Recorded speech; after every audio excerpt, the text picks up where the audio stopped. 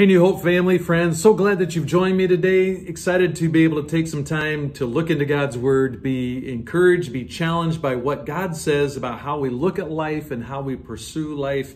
So thankful for being able to be in church this past Sunday, and what a great time. What an awesome experience to see so many of you there. Pastor Brian had an incredible word as he talked about Barnabas and being an encourager. One of the things that was really encouraging in my weekend was the opportunity on Saturday morning to be part of the drive-through pickup for communion. We got to see Pastor Weaver and I spent 2 hours, 10 to noon on Saturday, and we got to see so many of you that we hadn't seen for quite a while, driving through to pick up communion, to join us online for communion on Sunday. What an incredible time, and just great to see all of you, to spend some time visiting with most of you and being able to pray with you about different things.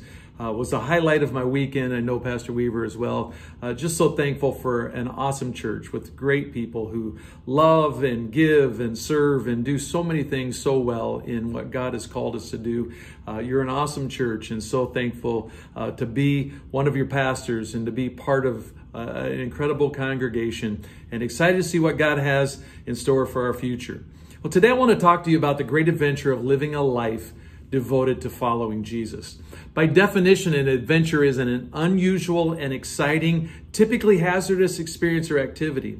The life that God intends for us to live is nothing less than an adventure. It comes at great risk and significant cost. Jesus said this in Luke 9:24. He said, "For whoever wants to save his life will lose it, but whoever loses his life for me will save it." Jesus calls us to live a life of unimaginable adventure. We're not here in this life to merely exist. When we make the choice to follow Jesus, we move from existing to living, and really living.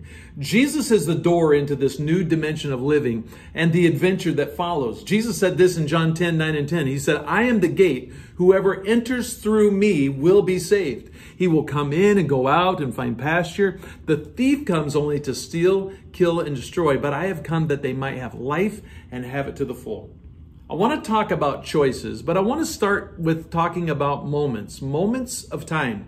Moments move in a timely manner, and time waits for no one. It may seem to be the case, but time never stands still. And another thing about time is that we've all been given an equal amount of time. We all have the same amount of time. A moment is small enough to ignore and big enough to change your life forever. Our lives are the sum total of what we do with the moments that we are given. The divine potential of a moment is unlocked by the choices that we make. That is the key, our choices. The choices you make open the doors of possibilities and potentials that lie ahead in your future. God created us with the power to choose. He created us in His image, and as a result, He gave us the gift of free will. The power to choose is probably one of the most spiritual activities you will engage in. Many of us have compartmentalized that from the spiritual into the practical, everyday living category. Our list of spiritual activities includes things like worship, prayer, Bible reading, meditation. Those elements connect us to God and prepare us for living. But our choices chart the course and determine the destination of our lives. Let's look at Adam in the beginning of Genesis. Genesis chapter 2 and 3, God created man and woman and placed them into the garden, a garden full of choices. This is what it says in Genesis 2:15 to 17. It says that the Lord God took the man and put him in the Garden of Eden to work it and take care of it. And the Lord God commanded the man, "You are free to eat from any tree in the garden, but you must not eat from the tree of the knowledge of good and evil, for when you eat of it, you will surely die." In other words, the garden was full of endless opportunities for joy and pleasure. Adam could choose from the countless number of good trees, and he was free to eat all of the fruit he wanted from this endless supply and selection available to him, with one exception. You see, God stacked the deck for Adam.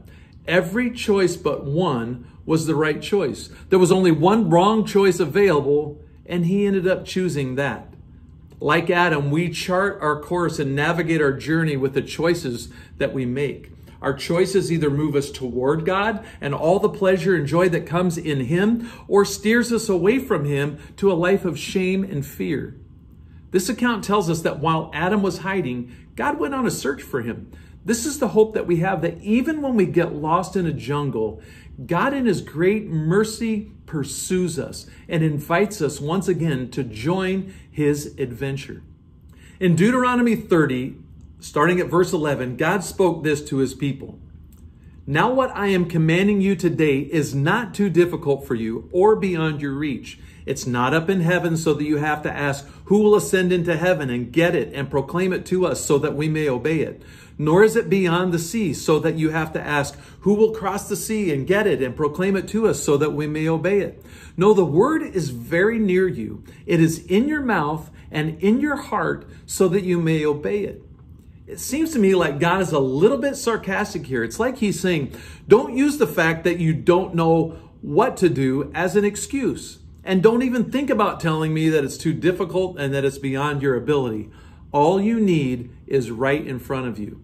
In verse 15, he goes on to say, see, I set before you today life and prosperity, death and destruction. For I command you today to love the Lord your God, to walk in obedience to him, and to keep his commands, decrees, and laws. Then you will live and increase, and the Lord your God will bless you in the land that you are entering to possess.